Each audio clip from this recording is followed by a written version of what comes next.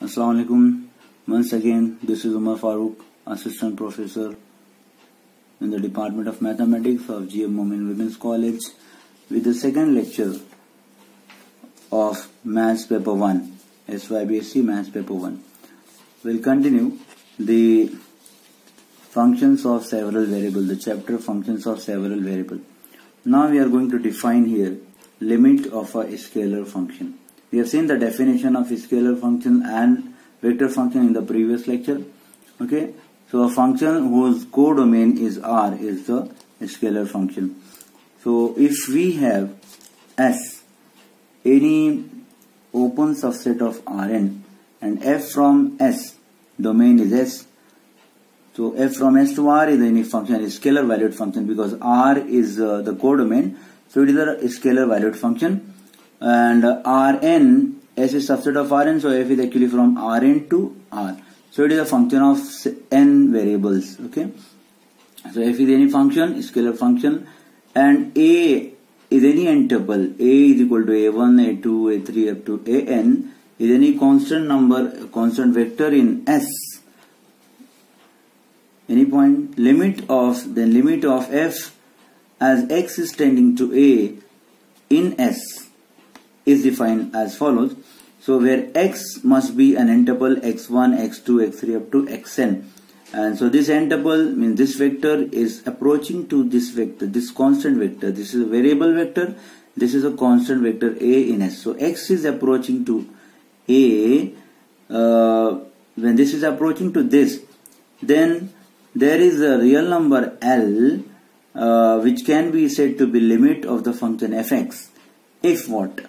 So if this is epsilon delta definition, epsilon, for given epsilon positive, there is a delta positive, such that whenever 0 is strictly less than norm of x minus a is strictly less than delta, this implies mod of f of x minus L is strictly less than epsilon.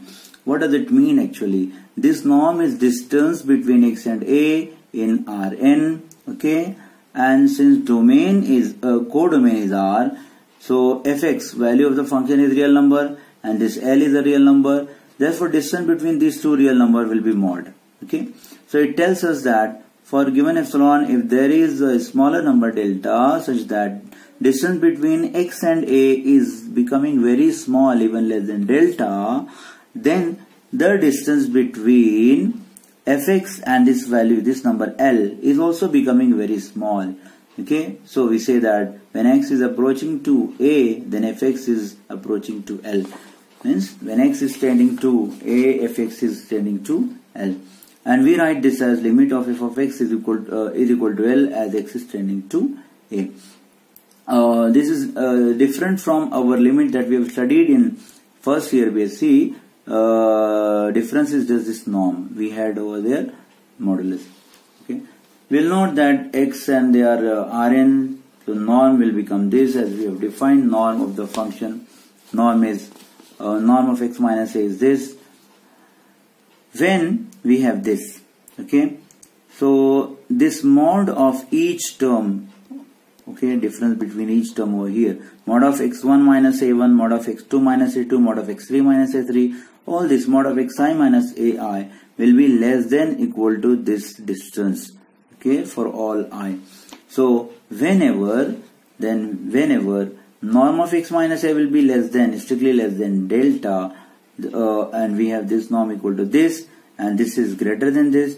So whenever this number is less than delta, then definitely this number must be less than delta. So each mod of xi minus ai is less than delta for all I from 1 to n. This is a very important observation, will be useful afterwards also. So now coming to next definition of limit of a vector valued function.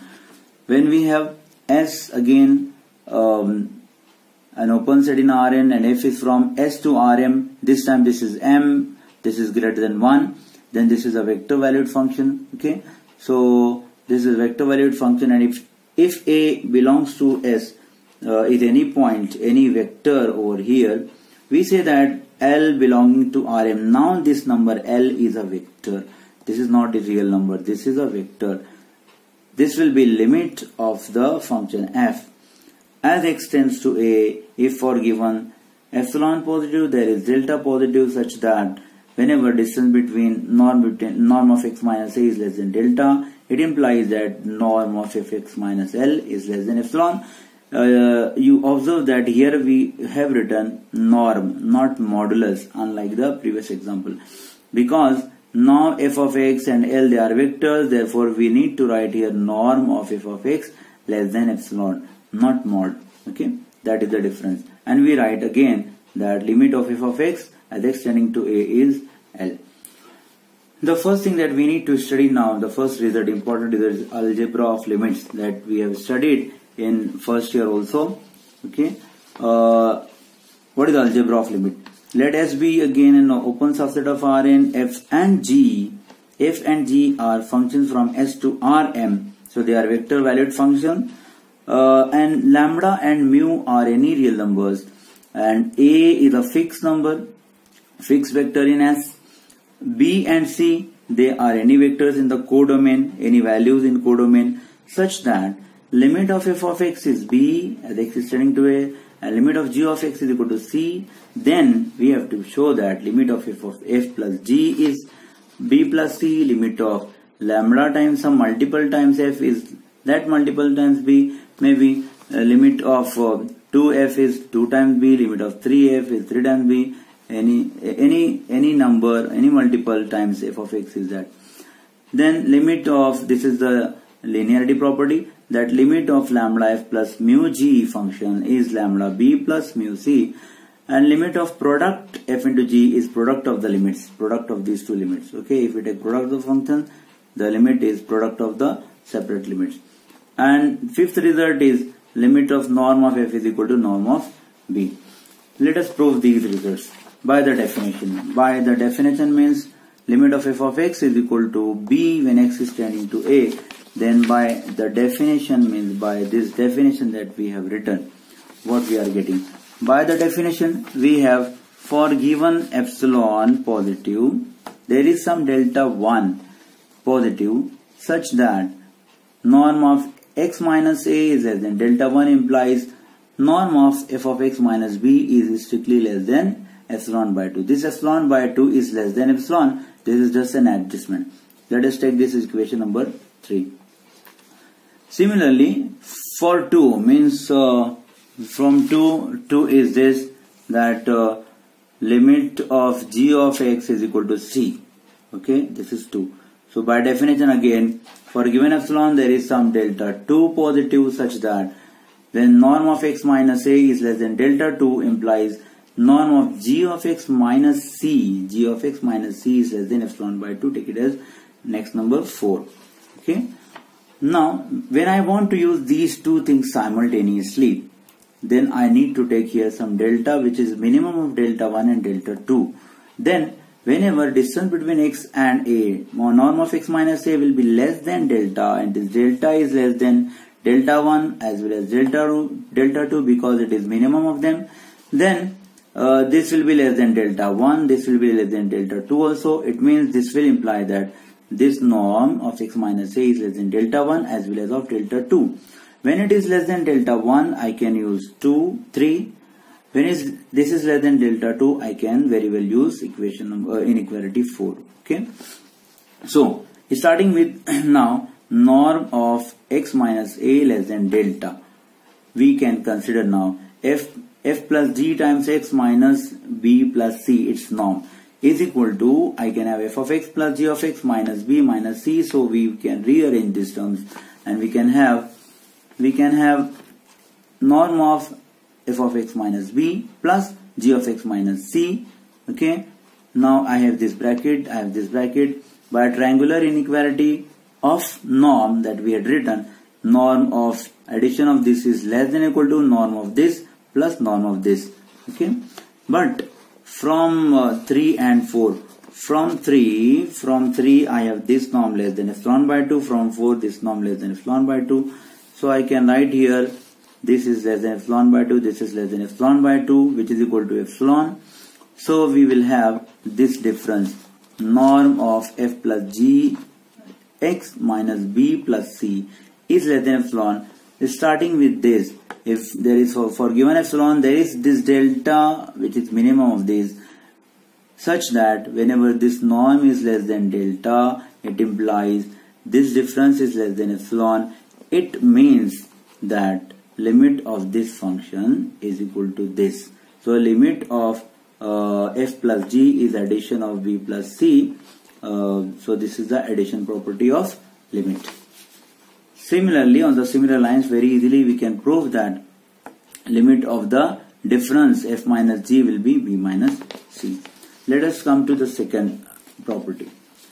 Starting with f of x, limit f of x is equal to b. Again, by definition, for given epsilon positive, there is some delta positive such that norm of x minus a less than delta implies norm of f of x minus b. This minus this distance is less than epsilon. It should be less than epsilon.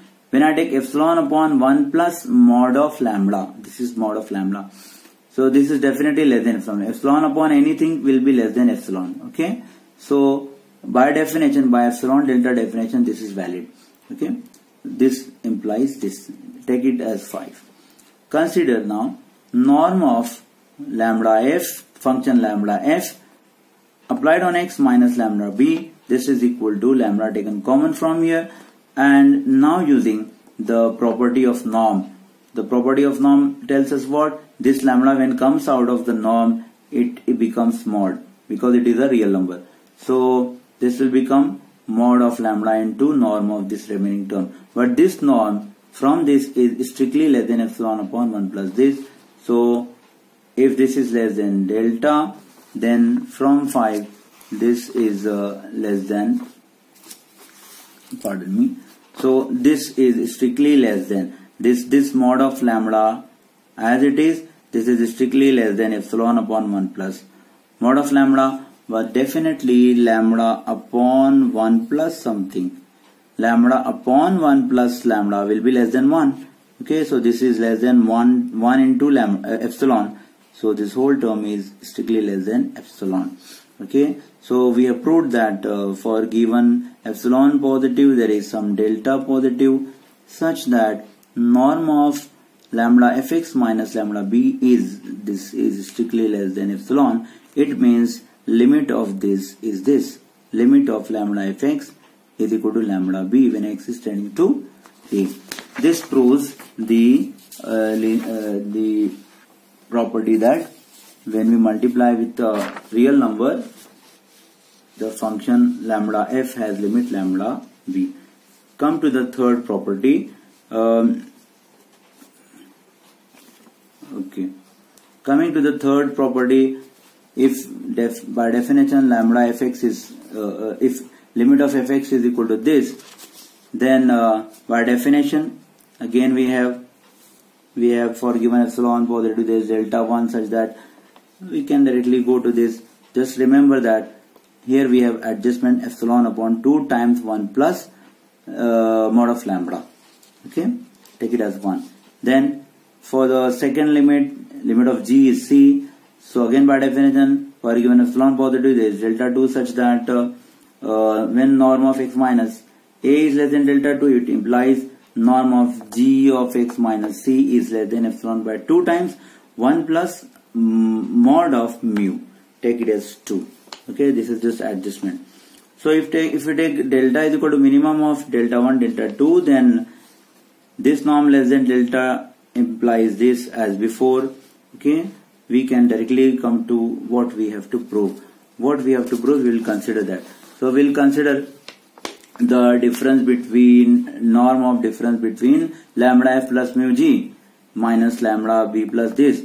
So lambda is common, it becomes this lambda fx minus lambda b, and mu gx minus mu c. Mu is common from these two terms, mu times gx minus this is minus c. By the properties of norm, this is less than equal to, this comes outside norm, so it becomes mod of lambda. This comes out of this mod of mu, and we have plus sign in between, norm of this and norm of this. So it is less than equal to by triangular inequality. But from 1 and 2, Okay, from 1 this is less than epsilon upon 2 times 1 plus this. From 2 this is less than epsilon upon 2 times this. So it becomes less than this as it is, epsilon upon 2 times 1 plus mod of lambda plus mod of mu into epsilon upon 2 times 1 plus mod of mu. But again lambda upon 1 plus mod of lambda, mod of mu upon 1 plus mod of mu will be less than 1. This is less than 1, this is less than 1. So this is less than 1 times epsilon by 2, and this is this is less than 1 times epsilon by 2. So this is less than epsilon. Okay, so this difference, norm of this minus this is less than epsilon. Therefore limit of this is this. So we have proved that limit of lambda f plus mu g at x when x is tending to a is equal to lambda b plus mu c. Thank you.